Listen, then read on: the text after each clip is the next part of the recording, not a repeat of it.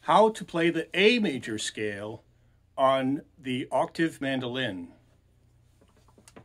So start with your first finger on the G string, 2nd fret, that's A. 3rd finger on the 4th fret, G string, is a B. 4th finger on the 6th fret is a C sharp.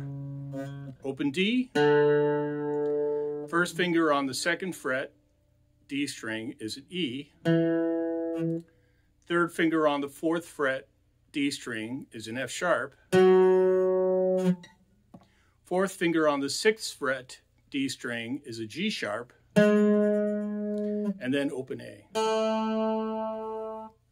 If you have any questions, don't hesitate to ask anytime.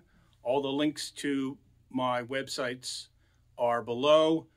Don't forget to subscribe to my channel for new videos and hit the bell icon to be notified when I upload a new video.